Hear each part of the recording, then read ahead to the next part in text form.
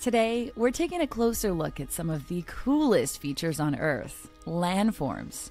These are the natural shapes and structures you see on the surface of the Earth, like mountains, valleys, plateaus, and plains. We're going to explore where you can find them and what makes each one unique. Ready? Let's get started. First up, let's talk about mountains. Mountains are some of the most dramatic landforms out there. They're basically Earth's skyscrapers.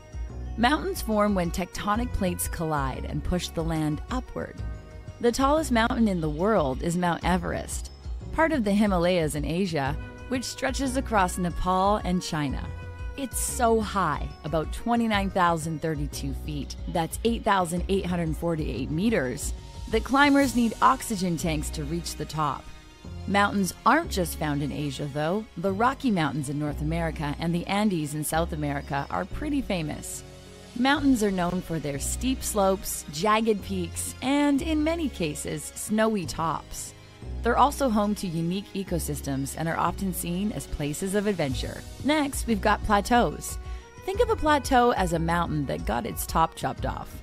It's a flat, elevated area that's higher than the surrounding land, but doesn't have the sharp peaks you see in mountains. One of the most famous plateaus in the world is the Tibetan Plateau in Asia. It's often called the roof of the world because it's the highest and largest plateau on Earth. Plateaus can also be found in places like the Colorado Plateau in the United States, home to the Grand Canyon, or the Deccan Plateau in India. Plateaus are often formed by volcanic activity or the slow uplift of flat regions. They're great for grazing animals, growing crops, and exploring some seriously breathtaking landscapes. Now, let's talk about plains. Plains are wide, flat areas of land that are usually found at lower elevations. They're some of the most important landforms on Earth because they're perfect for agriculture. The Great Plains in North America, stretching from Canada down through the United States, are a huge area of flat land that's used to grow tons of crops like wheat and corn. Another example is the Pampas in Argentina, which is famous for its cattle ranches. Plains might seem simple compared to mountains or plateaus, but they're incredibly important for feeding the world and providing space for cities and towns. Finally, let's explore valleys. Valleys are low areas between hills or mountains, usually with a river running through them. They're often long and narrow, with the sides sloping down toward the river. Valleys can be formed in a couple of ways. One common way is through erosion, where rivers slowly wear away the land over time, carving out a valley. Another way is through the movement of glaciers, which can create U-shaped valleys as they flow down mountains.